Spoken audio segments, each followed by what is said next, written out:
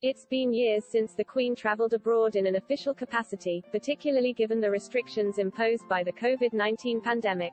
But this week, the heir apparent was joined by Camilla, Duchess of Cornwall, on a tour of the Middle East, spending 4 days in Jordan and Egypt.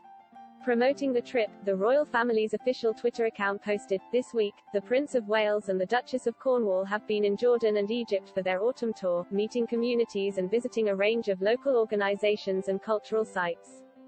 Concerns over the health of the longest-reigning monarch, 95, have grown over recent weeks and were addressed by her son on Wednesday. Speaking from Jordan, Prince Charles commented that the Queen is all right, "Thank you very much." He told Sky News royal correspondent Rhiannon Mills, "Once you get to 95, it's not quite as easy as it used to be."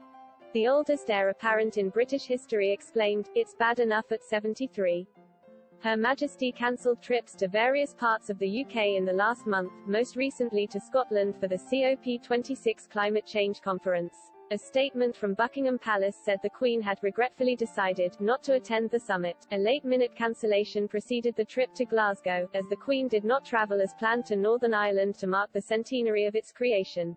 She reluctantly accepted medical advice to rest for the next few days, according to a statement from Buckingham Palace. However, although senior royals have been steadily taking on further duties from the monarch's shoulders in recent weeks, the royal family have been keen to show the Queen still performing her duties. She appeared virtually on Thursday to speak with Vietnam's ambassador, after holding a face-to-face meeting with the outgoing Chief of Defense, General Sir Nick Carter, on Wednesday.